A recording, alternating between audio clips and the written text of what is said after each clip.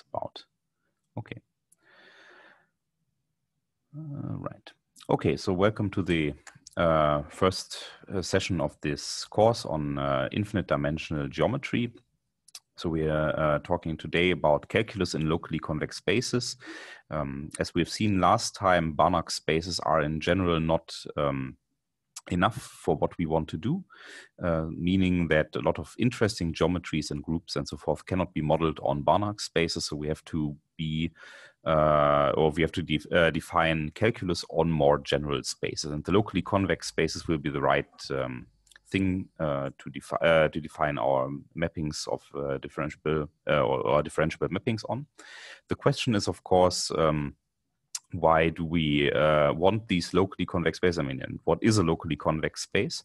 But before we go to differentiable mappings, let's perhaps try with an easier question. Let's perhaps have a look at curves. So we can take maps from, say, the real line with or an interval with values in a vector space, and ask ourselves, when can we differentiate these? And a minimum requirement for differentiability will be that, I mean, when you think of how you would define the differential of a curve, you take a differential quotient and take the limit of this quotient. So on one hand, you need limits, and then you need the vector space structure to make sense of the addition and multiplication. And you basically want to define what it means to take a limit in this vector space. So purely a vector space is not going to cut it. What we need is the following concept. We need a topological vector space. So basically, this is a vector space together with a Hausdorff topology. In this lecture, all topological spaces and all topologies will be Hausdorff. So we're always asking this because we want to compute limits, and we want to have uniqueness of, I mean, if the limit exists, it should be unique. And so a Hausdorff topology on a vector space is called a vector topology if it makes the addition and the scalar multiplication continuous.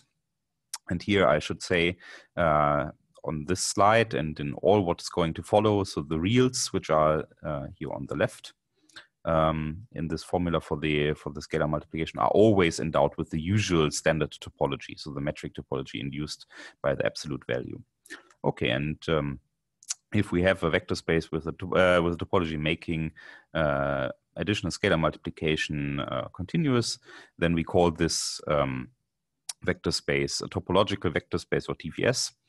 And we will usually suppress in the notation the topology T. So when I say it's a topological vector space E, then I mean, well, we have singled out some sort of topology.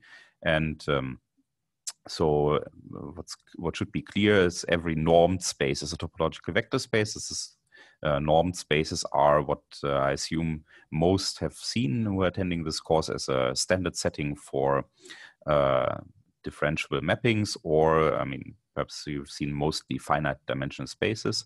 And an example which we very much care about and we'll discuss a little bit later in the lecture is the set of smooth mappings. So C infinity from an interval, say in this case, the closed interval from 0 to 1 with values in the reals.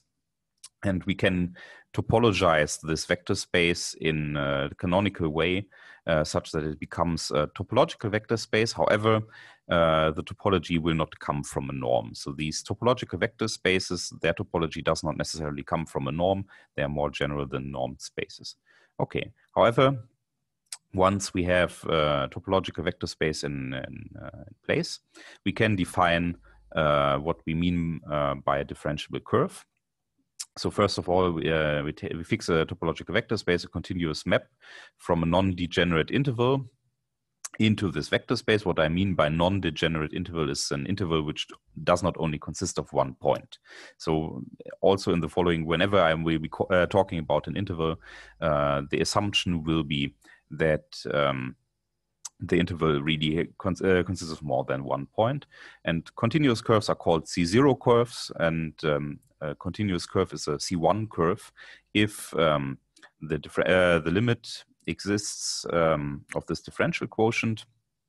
So you have the usual definition of what you mean by the differential for a curve. Say you might be familiar with in a finite dimensional vector space, and we want that this exists for all points in the interior of the interval. So we decidedly allow intervals which have boundary points, right? And the notion, I mean, what do we mean by being differentiable on such a boundary point? This means that we can just extend the derivative gamma prime continuously and uniquely to the boundary points, right? So in the end, what we want is that not only should this limit exist for all points in the interior, and then we want to continue it onto the boundary point, but this, these limits should give us a continuous map, which we call ddt of gamma or gamma prime. And this should be a continuous map from the interval with values in our topological vector space. And well, I mean, this looks like a standard definition. What we can then do recursively, we can say gamma is a CK curve if gamma is already a CK minus 1 curve, and the K minus first derivative is a C1 curve. So then we compute the kth derivative iteratively as the derivative of the K minus first derivative. And well, if we can do this for all natural numbers, so for every natural number, then we say that the curve gamma is smooth or of class C infinity. Okay, I mean, those are all standard definitions. One frequent notation, which is perhaps known for people coming from physics, we also write gamma or C dot for C prime, so for the time derivative of such a curve. Okay, well, fair enough. So this is just a definition. So if we have a topological vector space, we can define what it means for a curve to be differentiable. However, there's immediately one problem we'll discuss in an exercise. The problem with topological vector spaces is that this setting is often too weak to give us meaningful information using the derivative. I mean, what do I mean by this? Recall when one defines derivatives, then what one proves is if the derivative of a, say, curve vanishes everywhere, then the curve is constant. So this nice little theorem, you know, from finite dimensional calculus.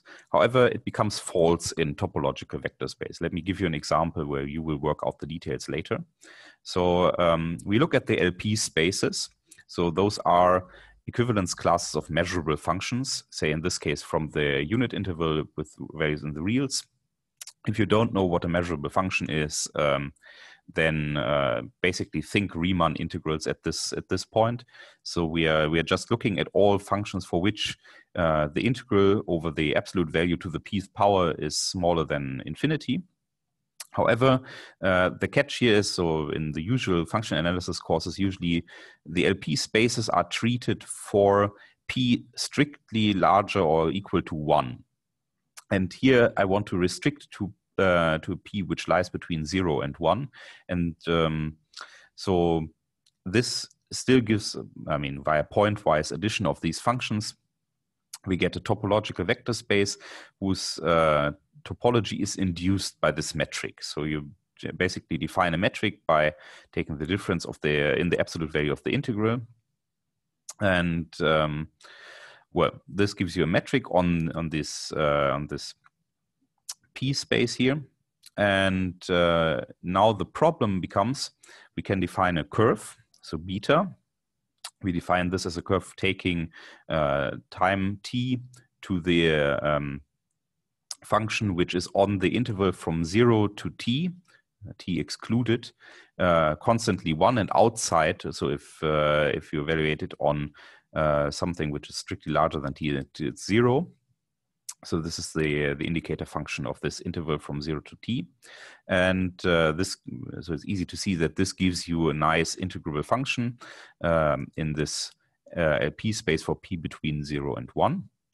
And what you are going to do in one of the exercise sessions later on, you're going to show that this beta is an injective C1 curve. So in the sense we just defined, so you can just take the limit and compute the limit in this LP space. And in addition, the derivative of the beta vanishes everywhere. And this is something which we haven't seen in finite dimensional calculus. So if the LP was a finite dimensional space, then you couldn't have this behavior that you have an injective function which is differentiable such that the differential vanishes everywhere, because then the usual theorems of calculus will tell us that this is just a constant map. However, in this case, it's even injective, so it's not constant. And this is basically the problem of the infinite dimensional space. So this is purely caused by the infinite dimensional space being bad in some way. And we have to require something stronger than just a topological vector space to avoid this behavior in the topological vector spaces.